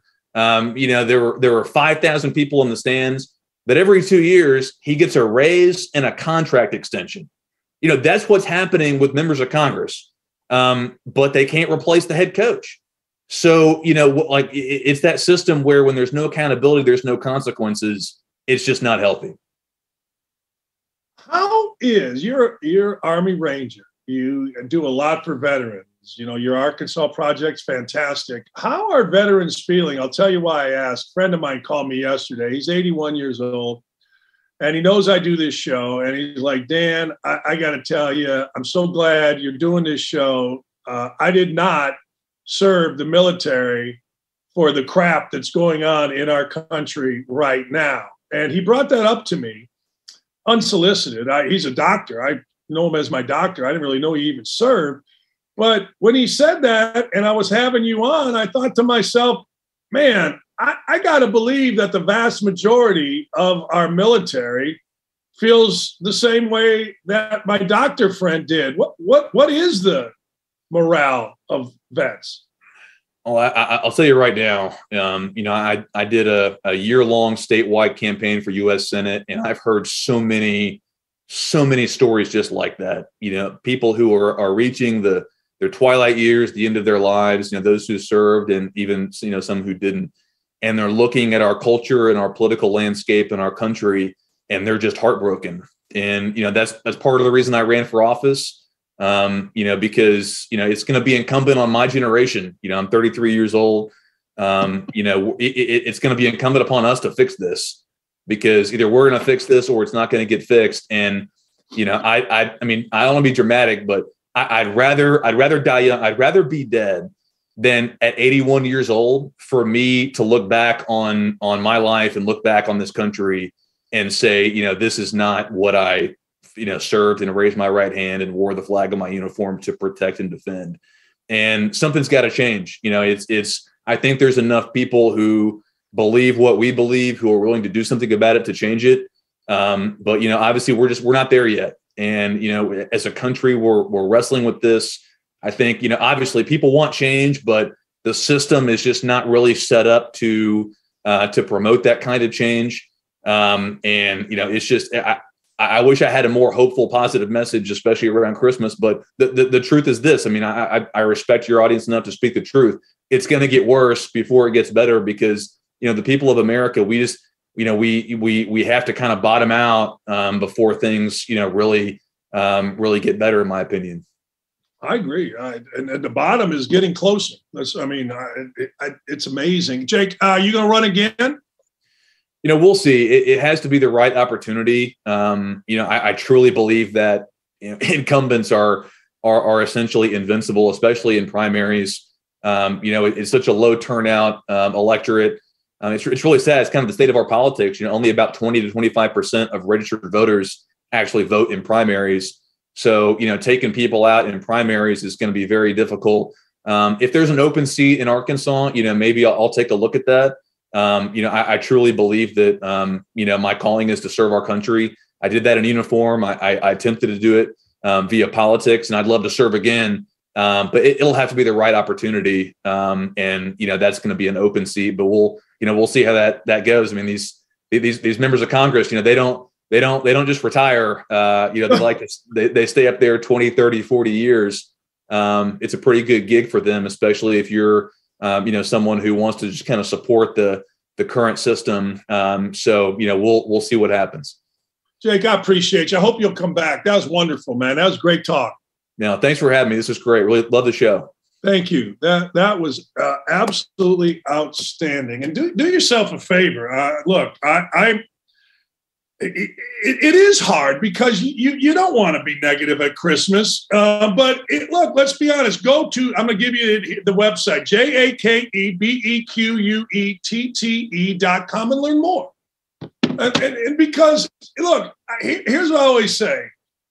The reason I left ESPN was because what am I going to do? I'm going to be 80 years old. I'm going to be talking about guys putting a ball through a hoop. That's crap, right? I want to be involved. You know, interviews with Jake or interviews with Rocky Bleier, I think, shed a light on what's real in our country as opposed to the crap. So go visit Jake's site, learn more about, support, and let's continue the ball rolling. It's again, it's fun calling basketball games.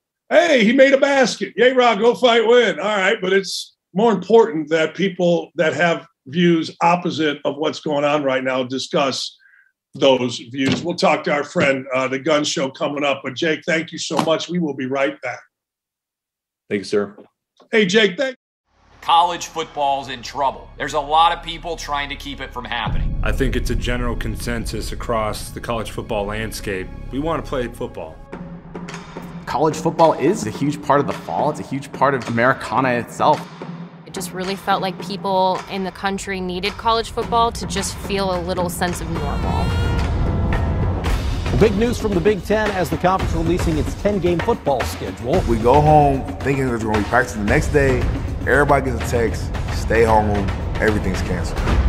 Big Ten fall football season has been canceled. We just believe collectively there's too much uncertainty. I guess what I'm trying to understand, though, Kevin, is that was the same position you had 6 days ago. The Big Ten is an unmitigated disaster. There was a ton of confusion. There was presidents saying one thing, there was coaches saying another. Players had to be silent, coaches had to be silent, ADs had to be silent. People said, how does what you just did make any sense? And nobody really knew what the heck happened when they voted to cancel the season. You make this huge historical announcement, and then Kevin Warren never does a press conference to explain it. It was like a masterclass in how not to handle a crisis.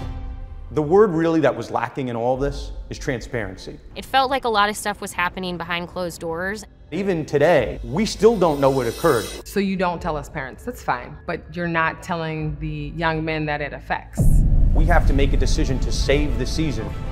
What about the history books? What about the rivalry games? What about Paul Bunyan's axe? How is that not going to go to a team this year? This is a failure of epic magnitude. The Big Ten presidents and leaders should be held accountable for the disastrous decisions that they're making.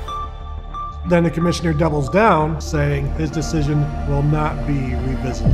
And that's the point it felt like a war was declared on the Big Ten and Kevin Warren.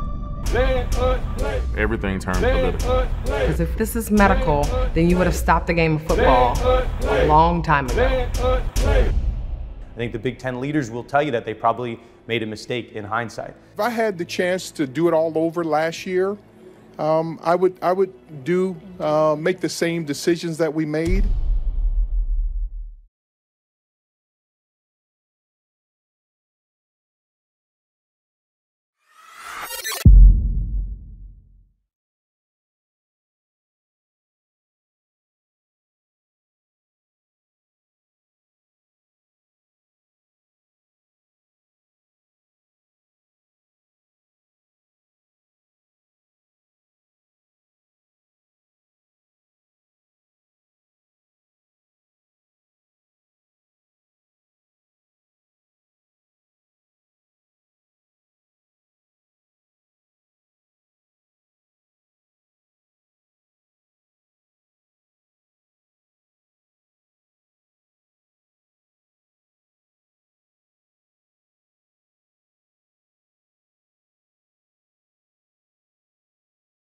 Hey, I don't know if you saw this, but America's oldest football quarterback, kid who actually started out in Arkansas, then he went to North Texas, Austin Aune of North Texas, has declared for the NFL draft at 29 years old going back. My man was a second-round pick in 2012 of the New York Yankees. He played 6 seasons. Guess what? All right. It didn't work out great. So what does he do? He goes and plays football. And I tell you what, pretty good player. Starting quarterback. Next thing you know, though, at 29 years old, married with a kid. Hey, look, a lot of people are married with kids in college. Hell, but I got to tell you, the guy, good for him. No, good for him. I mean, let's be honest. If you're 29 years old and you're hanging out and you just got done playing a little bit of baseball and it didn't quite go the way you wanted to go, why wouldn't you? Seriously, why wouldn't you say, you know what? I'm going to go play college football. And then he just announced that he is going to go to the NFL draft. Now, I personally, a 29-year-old quarterback, I don't know that we need it. I don't know that we don't need it, but you're going to get somebody that is experienced. You're going to get somebody that, quite frankly, can go get it done and teach the younger children what to do. That's right. Today is the 50th anniversary of the Immaculate Reception, and we had Rocky Bleier on. But did you also know that in the iconic, ladies and gentlemen, yes, the iconic comedy series Seinfeld, it is Festivus. That's right, a Festivus for the rest of us. And as we all know, and I would love some input on freaking our YouTube chat, it is the airing of grievances. Yes, there are feats of strength, and George and his father must wrestle, but feats of strength aren't the thing on this show. I could have gotten a dumbbell and done some lifting, but no, we prefer the airing of grievances. And I will give you my first grievance. We will also have mean tweets, ladies and gentlemen. One of my first grievances is this, and this is just me. I can't look at people anymore that are wearing masks. I'm sorry. I can't do it. You're wearing a mask. You're walking around. I got to tell you, I can't do it. I'm sure you all can. I'm sure it doesn't bother you. When masks first came out, I did what we were all supposed to do. I put a mask on. But when I looked at you in a mask, it like suffocated me. Then masks went away. I'm watching a college basketball game the other day. I'm not going to say the team because it's a team that I like, and it's actually a guy that I like. The huddle. the team. Everybody's right here. Everybody's talking. The coach is right here. He's got everybody around him. And I look, and there's a dude who's outside the huddle with a mask on. Now, don't get me wrong. I know I don't have the context. I know I don't know what it is, but are you like me? Are you just like me? And you see someone now with a mask, and you're like, that person's an idiot. That's all I got. That person is a stone idiot. I don't know. Connie says, I can't do it either, Dan. Still wearing a mask after 3 years screams weakness. I'm sorry. It drives me nuts. It drives me nuts. I'm going to air this grievance. I've aired this grievance 1,000 times, and I'm going to continue airing this grievance. Here it is. In the great state of Indiana, we legitimately have the worst, and I'm going to say this as a definitive statement. We have the worst driver's education teachers. I love teachers. My daughter's a teacher. My mother was a teacher. My father's a teacher. I've taught classes. I'm all in on teachers. My father was a driver's ed teacher. But I got to tell you, Indiana, we drive in the left lane like it's our job. Indiana, we go 50 in the left lane when the speed limit is 55 to 70. Indiana, every single time I look, there's somebody on a phone. Every time I'm looking, I go around, I give a look as I'm driving. Sometimes I give the hands. What are we doing? Now, back in the day, it used to be Michigan drivers. When I would drive on the highway, it was always, or on, we call it the toll road. Some people call it, whatever you call it, we call it the toll road. It basically goes from Chicago to Gary to Detroit or whatever, wherever it goes. But it was always Michigan people. I got a real problem with you people in the state of Indiana. I got a real problem. Y'all are in the left lane. Bedazzled. No. Move over. And teachers, see that guy there? See that guy with a pad and paper? See him? Do you see him? Whew. Teach right lane etiquette. I got another problem with you people. You ready? We showed it a little bit yesterday. What's going on here with people fighting in fast food restaurants? This all started 5 years ago, in my opinion, maybe 7, in Syracuse, New York. Lee Ross Dakich, Dan Dakich, Bart Fox, Mike Tirico, Scott Johnson. After a Syracuse game, we're minding our own business. We go down, there's a bar there, it's off campus, and we get a sandwich, and we get a couple beers, and we're going to walk back to the hotel. We're walking back to the hotel in front of the pita pit, which is right next to the cookies thing, because we didn't go into cookies, but we saw the pita pit. A couple guys stopped Mike and I, and they want to talk basketball, and it's great. Awesome. I look inside, and a lady is coming across the top with a haymaker to some girl that's behind just making herself a pita. Next thing you know, here comes a guy, a worker out of the back with a broom, and he's hitting this lady, and there's a damn brawl. And Tirico and I are outside on the sidewalk, and we're looking in, and the two guys that stopped us are looking in, and we're just like, wait a second. Come to find out, this is now a thing. We showed it yesterday. McDonald's bags are flying. People are brawling. What is it about fast food that makes everybody crazy? You go in, you're hungry. I talked about this yesterday. Can we stop fighting in the fast food lines? Let's just eliminate. Like, you don't want to have everything be drive-through, do you? If I'm McDonald's, I'm like, look, Big Crazy is throwing hands over the fries. I don't want to be there. I'm closing up shop, drive-through only. But you know what happens in the drive-through?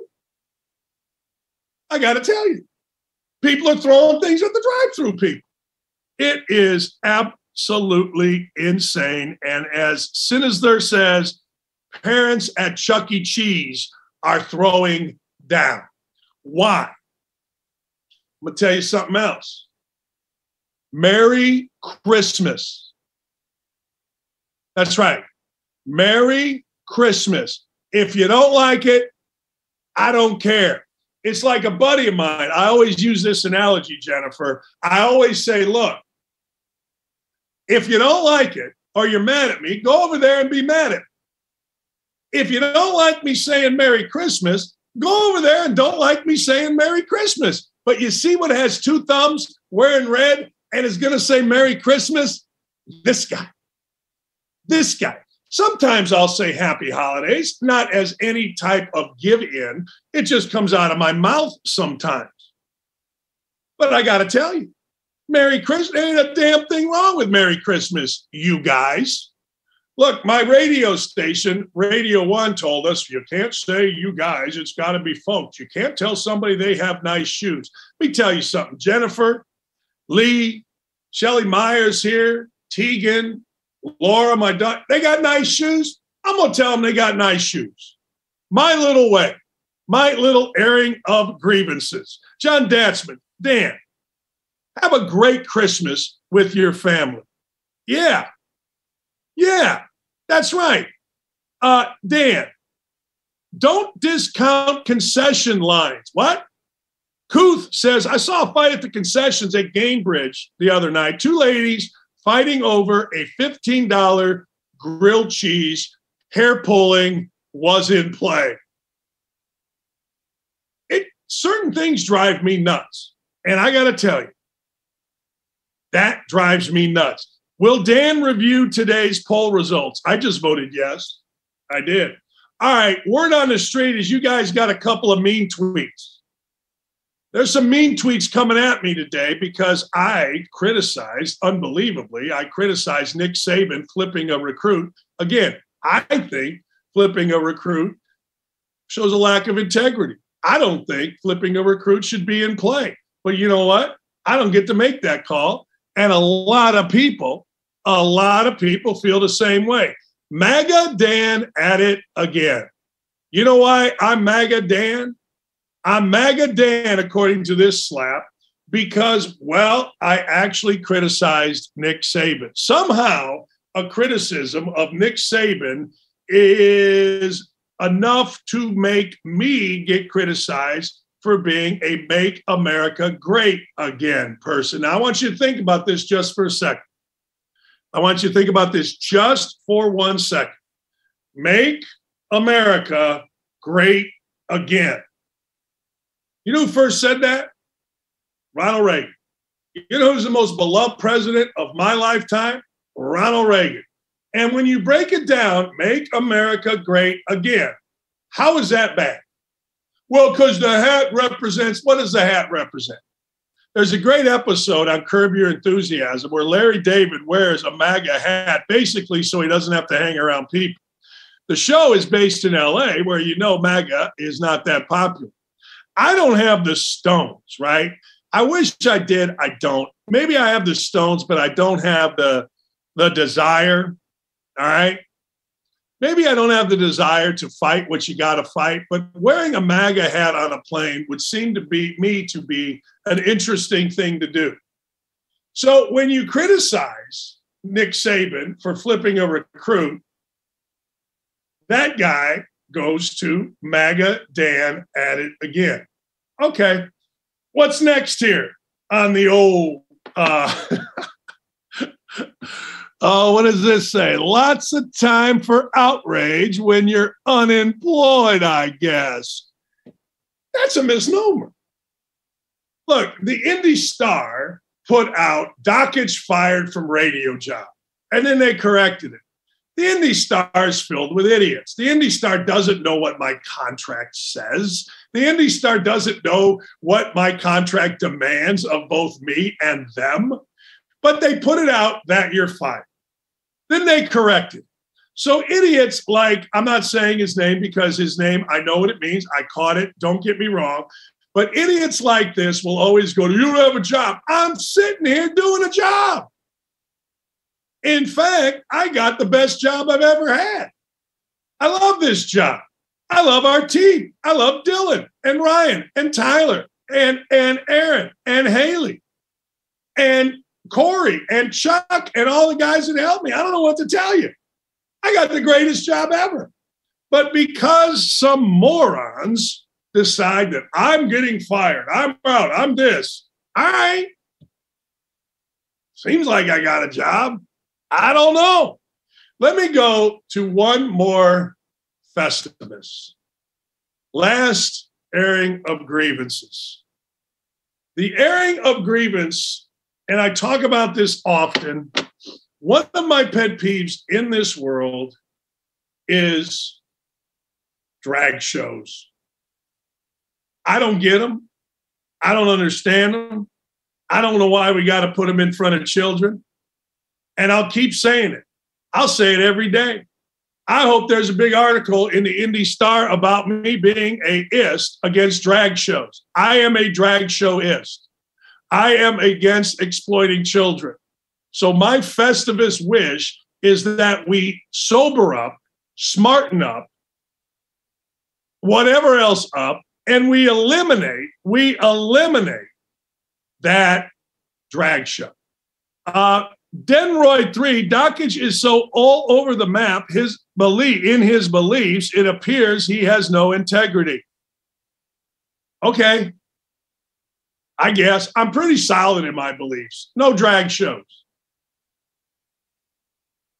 Women, use the women's bathroom. Men, use the men's bathroom. If it's an issue, just put a man and a woman in a sign next to the bathroom and let whoever wants to use the bathroom use the bathroom. This isn't that complicated. We seem to complicate things. That's another one of my Festivus deals. Dan, we don't have strippers in the classroom. All right, give them to me. You got another one? I like the mean tweets. Oh, boy. Hey, Dan, guess you're supporting the Russians. Why am I not surprised? You are an embarrassment to Indiana. So wait a second. So now I'm supporting the Russians? Now, because I don't want to give my tax dollars to the Ukrainian government, Dan Carr says I am supporting the Russians. You are an embarrassment to Indiana. Okay, I'll take it. I will take being an embarrassment to IU. I'll take it. I will. No problem. You got any others? I need one more mean tweet before I go into a holiday greeting. Oh, man. About time you passed along something about sports instead of worrying about vaccines or a 4,000-page political report that you know nothing about. Clay Jr. took the day off and DD came in. I get called Clay Jr. David Rowe is always a little bit angry with me. David Rowe, I could literally say today, I'm wearing a red shirt, and David Rowe would say, well, you're Clay Jr. No, I'm not. I'm Dan Dakich. I read enough abbreviated about the 4,000 pages to know that other countries, including the Ukraine, Egypt, and others, are getting a ton of money for border security, and you know who is not? Us. And I'm going to also do this. I've never really done this, but I pay a lot of money in taxes. And this is the first time that I've never wanted to pay taxes. So I got two words for you, David Rowe. Bite me. That's right. Bite me. All right. The show, you all have made a fantastic, and working on Friday of Christmas Eve. Merry Christmas. Thank you. What do you mean working on Friday? It's Friday. You need me right now in Indianapolis. My former show has lost its entire YouTube audience. Somebody just sent me the numbers, which tells me people in Indy are driving around aimlessly. They're driving around aimlessly, not knowing where to go or what to do. So I am here helping you. Coop, I appreciate that. I do. And Coop, I appreciate all of everybody's support over the years. Right now, Andy Hughes, Sinister, Ryan Wolf, Outkick, Durflinger, Kirk Nuts, John Desmond, Joe to the Sea, Jennifer Gritty, Denroy 3, Craig Matthews, and Andy Hughes. You're all on the YouTube chat. We got 300 people watching. We got another 20, 30,000 watching. Our show is growing, but it is only growing because of two reasons. One, the remarkable team that we have led by Aaron and Haley, Dylan, Ryan, and Tyler, with the assistance for all of the support from Corey and Chuck and Davey and everybody with the Outkick team. But mostly it's because of you. You choose to come here every day and listen and participate. And I got to tell you, thank you for that. I hope everybody has a Merry, Merry, Merry Christmas. I hope everybody gets to enjoy some time with their family, gets the presents that they want, but more importantly, makes somebody else's day over Christmas. That's what I hope. I don't know. I think we're going to be back here on Monday. There you go. I was a broadcaster in the snow at ESPN during a blizzard. I wasn't cranky like that guy in Iowa. I wasn't crabby like the sports guy that had to go outside. I went outside, ladies and gentlemen. I did. I went outside. I worked like a crazy man, and then I made snow angels. But back to saying thank you. Thanks to all of you for being here. Thanks to those of you that supported our show in Indy, that support our show here, and come on the YouTube chat or on Twitter, or you watch it on Facebook or wherever you get it. I am flattered that you would spend time with me every day like you do. And as I said, I hope everybody has the most wonderful, wonderful Christmas. We are off on Monday. Thank you for that, Dylan. But we'll be back on Tuesday. Have a wonderful Christmas, everybody. And again, from the bottom of mine and my family's hearts, thank you for making our show a success. Baker Mayfield possibly out of Cleveland.